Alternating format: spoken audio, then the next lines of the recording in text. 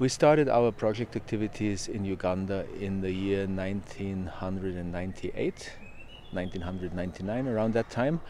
And at that time, microfinance was still a rather new phenomenon. And there was a growing awareness among the donors and also among the national stakeholders here in the country that microfinance can't be left alone to itself. Microfinance also needs to be put under the protection of the law, one way or the other. So this is why our project at its initial stages was focusing on creating an adequate legal framework for microfinance. So we put over the years a large number of microfinance institutions under the supervision of Bank of Uganda, the central bank of the country, and in doing so the risk in the market has been reduced. That means now you can save with a microfinance institution and you know that your savings are protected by the law.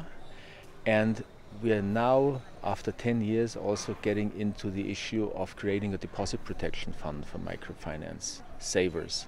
So this is where we're coming from. Adequate legal framework for microfinance for the sake of improving access to financial services for the poor. I'm not going to bore you now with lots and lots of technical details because we did a lot of work in terms of payment systems, bringing down the transaction costs in the market and so on and so forth. A lot of, I would say, solid work, mainly with the Bank of Uganda, to improve framework conditions in the financial sector.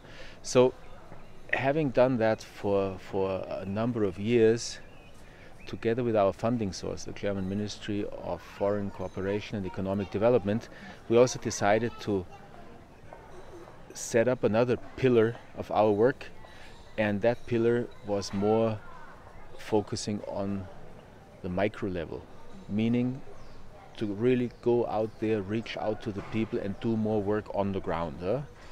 I think it was a very logical sequence of activities, because you have to put into order, or you have to put in order the legal framework first before you can really go into capacity building. But now we are into capacity building, trying to help small institutions in the countryside to deliver financial services to the poor on a sustainable basis.